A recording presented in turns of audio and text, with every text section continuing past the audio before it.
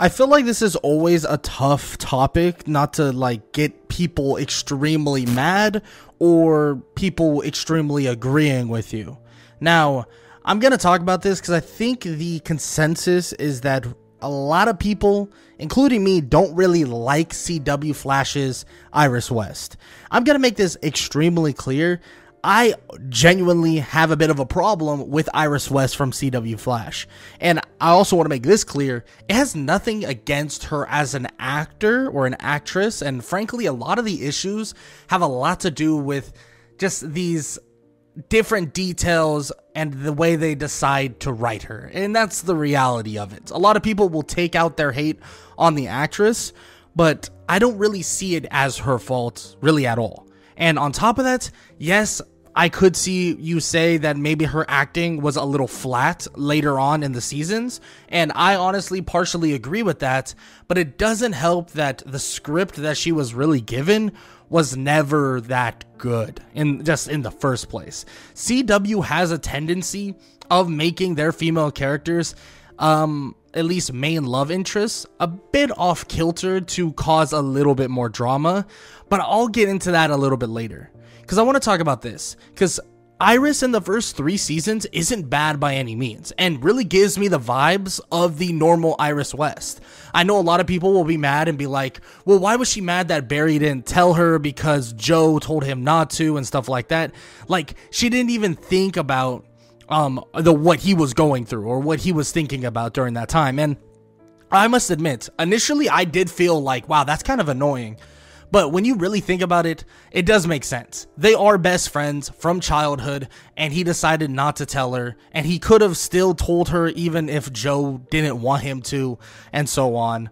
So I could see why she would be upset. Now, that doesn't really have that many long-lasting effects anyways, because she ends up being somewhat involved, and I think her role in the first 3 seasons is perfect. She is Barry's love interest. That's what she is. And on top of that, she doesn't need to be insanely involved in every detail of the Flash's life. A lot of the comic iterations don't really have her as a quote-unquote main character. She is like a side character. But I think CW kind of has this tendency of making the love interest a really main character, and that could be good sometimes, where we get something like a Superman and Lois, which I believe is a beautiful show. But then you get something like this where a lot of the people that enjoy CW Flash, or just that watch the Flash in general, or watched it back when it was still airing or running, just end up disliking the love interest because we get so much of her kind of in our face all the time. And I want to bring this up before I even get into a ton of my my issues or a ton of my key points I want to talk about. I want to make this extremely clear. My opinions have nothing to do with her race, and frankly, if race is that big of a deal for you, you got to get your priorities looked at. I understand that she is white in, well, the comic books and stuff like that, but that is massively for a totally different reason, and it doesn't necessarily even matter that she is a different complexion, in my opinion, like, at all. And I know there are quite a few people, and I'm sure Grant Gustin and I believe it's Candace Patton also address this too, that there are a lot of racism involving Iris West, but that is not my issue at all, like, not even close. So I want to just get that out of the way. So if that is your kind of issue, I mean, go take it somewhere else. I'm not here to talk about that, and I think it's ridiculous. Now, let's start with my first issue with Iris West, and it actually starts with season 3. And I know I said season 3 was actually a pretty good season for her. 1 through 3 were pretty good seasons for her. But I want to talk about why I have an issue with her during this season. Now, it's not actually specifically her as a character, but it's actually what is done with her. We go through the entirety of season 3 of The Flash with one big thing in mind, that speedsters are not gods. They are humans with godlike abilities. And that's something that's been built up, honestly, if I'm being transparent, throughout all the seasons of The Flash. That he has godlike abilities, but he is not God. Now, the entire season leads up to having Iris West be killed by Savitar, or an evil version of Barry that is basically deeming himself and has tricked everybody in the entirety of basically the multiverse to believe that he is a speedster god. Yeah, that's the type of Barry we're dealing with at this moment. And the issue I have, and it's going to sound weird, but it's that she should have died. Yeah, I know some of you may disagree, some of you may agree, and I believed this from the day the episode came out. I told a ton of my friends during that time, and yes, I was like in like middle school or something during this time, but I told a ton of my friends that if they revoked her dying, that it would be a big issue. And it wasn't because I didn't like Iris West at the time. It wasn't because I thought we should be rid of her and she should be gone. Because I think a lot of those opinions of her not dying in season 3 come after season 3 actually already occurred, and we went through 4, 5, and stuff like that. And I honestly thought she should have died or stayed dead in the first place because of the effect of the season. Now, a lot of people will be like, well, then it would have led to dystopia. Now, I don't think it would have. Barry saw what happened in the future, saw what he had to deal with, saw what happened to the future Flash. He knew what was going on. He knew what was basically ahead of him. And it would have been a great thing to see in terms of, well, we know that it's all about beating the villain. But beating the villain does not mean you win. At the end of the day, if they defeated Savitar, but Iris West still died, just because sometimes you defeat the big bad guy does not mean you officially win. You can still win against the bad guy and still lose at the same time. And this would have added a completely different dynamic to the Flash TV show. It would have felt as if people could actually go away. People that we cared about, people that we saw as the forefront of the show, people that we saw as important could just vanish in a blink of an eye, proving and still leading you down the alleyway of we are not gods. And Barry has been told this on multiple occasions, that just because he has the power of one, that he is not one. He cannot control everything that's going to occur and cannot control everything that's going to happen. And the fact of Iris dying, the love of his life, or at least at this moment, and we've seen chemistry with other actresses and stuff like that, which I'll get to in a second actually, but having her pass on right then and there would put into perspective the pain Barry is going to feel. That he is no god, that he can't save everyone. As much as he wants to, he can't. And I don't think he would go off into this depression cycle the way that the future Barry did. Some people believe he would have, but I don't think that would be the case. At the end of the day, Barry would have seen what occurred with the future Barry, would have seen even more than just beyond just that. I mean, he saw what happened because he went all dark mode. I mean, he saw that Cisco lost his hands. He saw that Killer Frost or Caitlin was gone, and it was basically because of him. There was these massive things that would have happened or could happen if he didn't get his head on straight. And that's just the fact of it.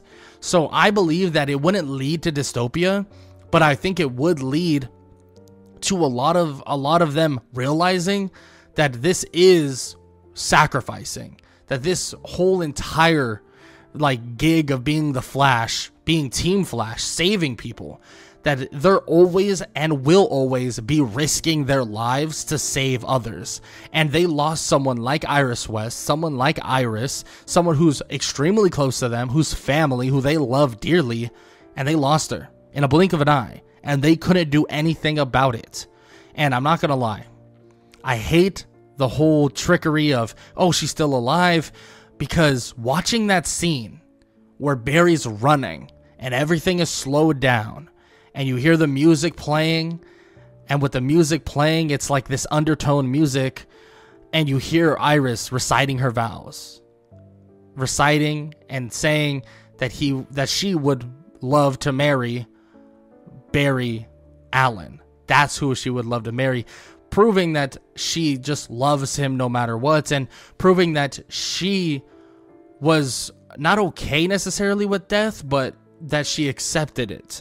That she accepted it, and as long as Barry followed like followed on with taking care of the people that he truly cares about, that everything would be okay.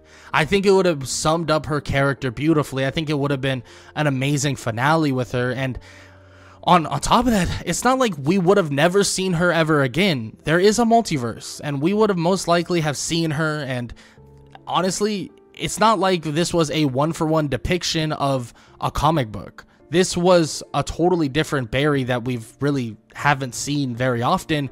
And you could have made it a world where Iris West ends up dying. And I think it would have been probably for the better in the future of the Flash show than it actually being worse. Now, I will say, and something I want to get to, because I'm rambling on about season 3 so damn much, it's the chemistry that Barry has, or Grant Gustin has, with other actresses that felt, honestly, quite a bit deeper than the chemistry he had with Iris or with Candace. Now, I'm not going to say that this is at the fault of Grant Gustin and Candace. I'm not actually 100% sure. Maybe it's the writing. Kind of the writing fell flat between both of them. But it did feel as if the chemistry they had was a little flat in later seasons. And it felt as if there were other main kind of characters or main female characters that could have been in the forefront for the main love interest of Barry. Now, I think the main ones people will think of is Patty, which we all really enjoyed Patty, or a lot of us enjoyed Patty. That includes me. I absolutely loved Patty. And then we have Caitlin and Felicity Smoke. Now, I want to start by saying no discredit to Linda, because I think Linda was great. And frankly, she was actually one of my favorite Barry love interests during the show. And it was just that she had a small sample size. I'm not gonna lie. So we didn't really get enough of their connection. But I think it's easier to start with the two that is kind of mainly the most similar, being that of Patty and Felicity, right? Or kind of in the same realm, because they are in the same line of work, sort of, right? But with Patty, it's like she is the exact line of work for Barry. And honestly, you see Patty kind of deal with Barry a lot more than anyone else, having a ton of patience for him, especially when he kind of goes like, elsewhere out of nowhere. And yes, we know he's the Flash, but she doesn't at the time. But at the same time, she does put up with a lot of the BS that Barry does. And it even gets to the point that he has full intentions to reveal who he was to her, being that of the Flash. Now, obviously, it was decided that they were going to let her go because she would have been safer somewhere else. And she would have been safer if she wasn't connected to Barry or the Flash. Now, I'm going to be honest. I always found this to be extremely stupid. Now, there's so many people that are connected to the Flash that Barry cares about. And Iris is one of these, which ends up being heavily connected to the Flash as we go along season 4, season 5, and so on. So I always found it extremely stupid that this was the decision that was made, because he cared so much about her that he should let her go. And I know this was a Harrison Wells that has practically lost everything, and that was the advice he gave him. But at the same time, Patty should have stayed, and she could have been actually a pretty decent addition to Team Flash, being that she was like on the inside of CCPD. She had extreme experience dealing with these metahumans already. She's basically this perfect person for Team Flash. I mean, I think Cisco says it, saying that she put bullets in Harrison Wells and also King Shark. So that's basically Team Flash material. So she should have been let in, but obviously she was let go. And Patty is one of, if not the top favorite for love interests for the CW Flash. But I think a lot of people, and I kind of agree with this, is that it's Caitlin.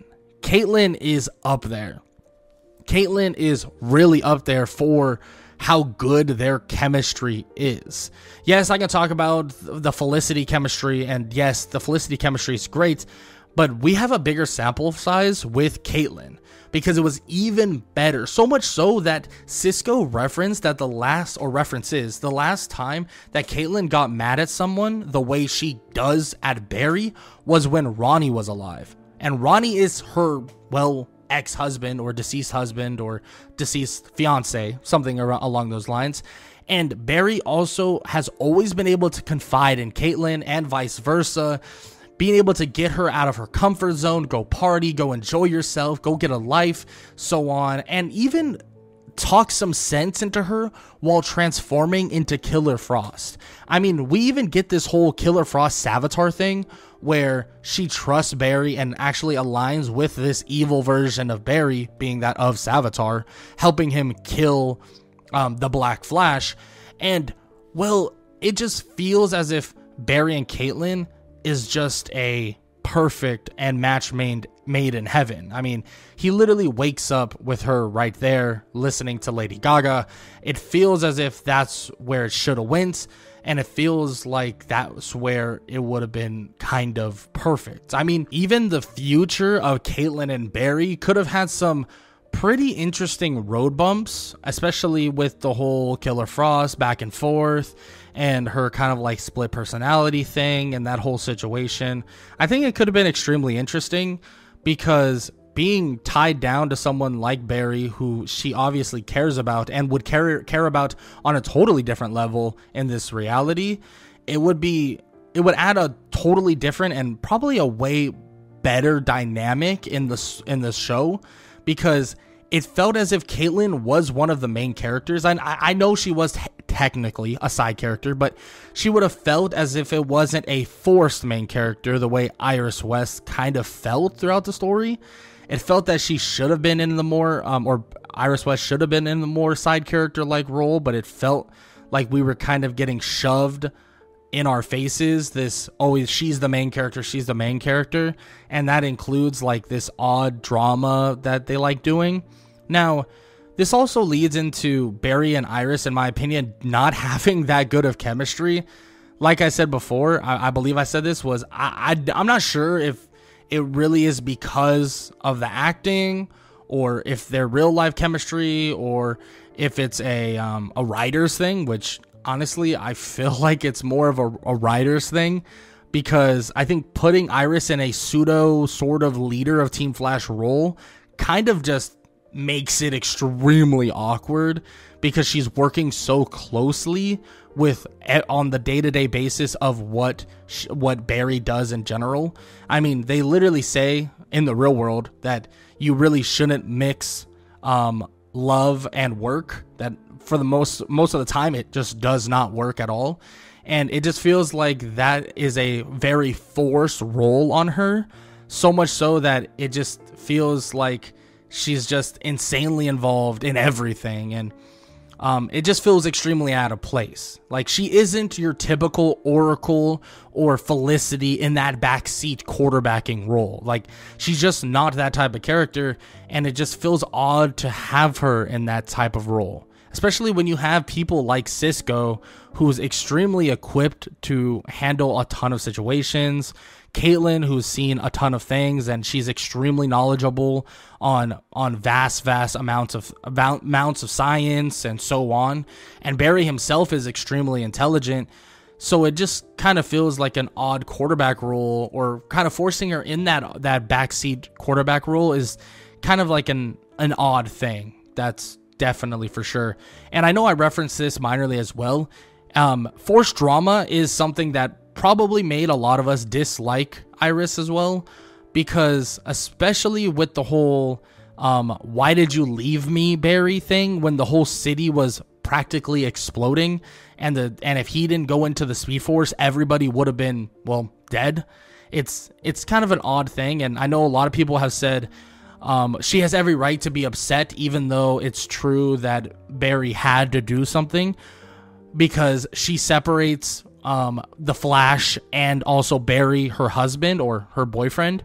And I could see why you would say that, but I go right back to the idea that she shouldn't be in the Team Flash role then.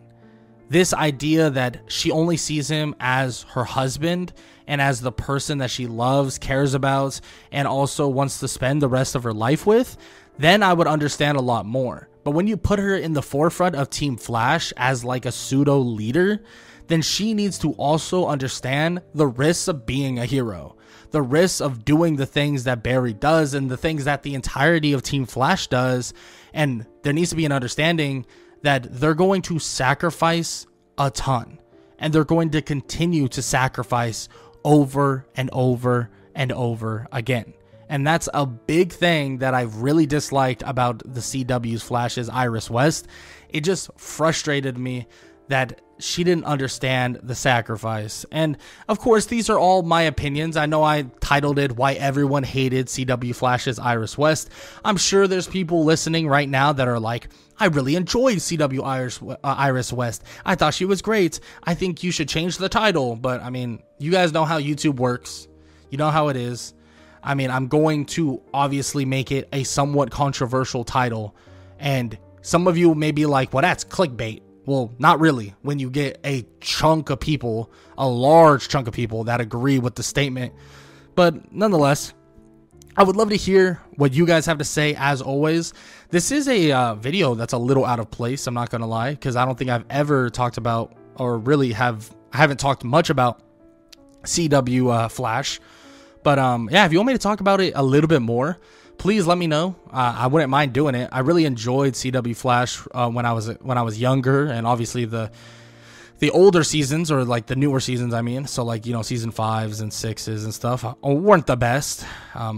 But still, the first 3 seasons were great, and I would be down to do some more content on CW Flash. But this was my take on why everyone hated, or all the reasons why everyone hated CW Flash's Iris West. I would love to hear why you dislike CW Flash's Iris West, and if you don't dislike CW Flash's Iris West, dang, I said that like a million times, but if you don't dislike her, let me know why you don't dislike her. Let me know why you actually like her, and all the good things that she does, and all the positive things that come about her being still on the show and not dying in season 3. Yeah.